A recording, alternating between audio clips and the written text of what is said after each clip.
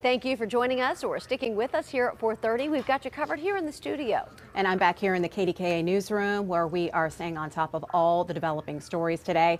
Actually working on a breaking story right now in Etna. A car accident has part of Route 8 shut down right now. Chris Hoffman joins us live with the breaking details on this. Chris.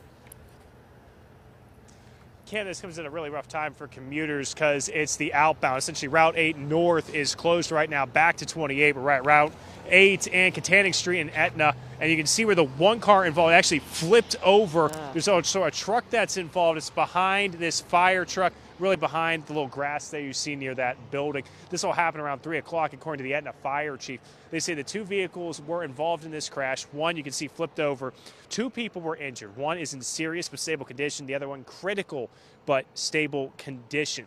Now, Route 8, it is closed back to 28. So if you are leaving work now and you take 28 to use Route 8 North to head towards Shaler, Hampton, Etna, any of those northern communities north of the city, it's recommended you find an alternate route at this point because it is closed.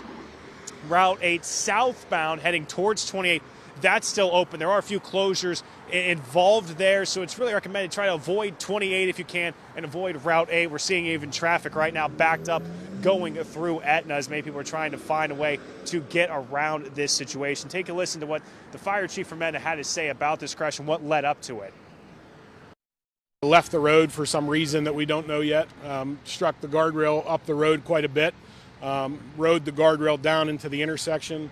The second vehicle appears to have been turning to go up the hill and just did that at the absolute wrong time and took the full brunt of that vehicle coming down the berm.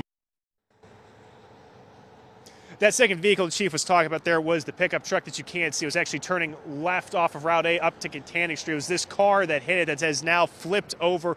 Again, Route 8 North is closed, so if you use that to get home, you're going to have to find another way. It looks like the traffic heading through Etna, that is crawling at this point. Again, two people injured, one critical but stable condition, one serious but stable condition. Etna police, along with Allegheny County Police, are investigating.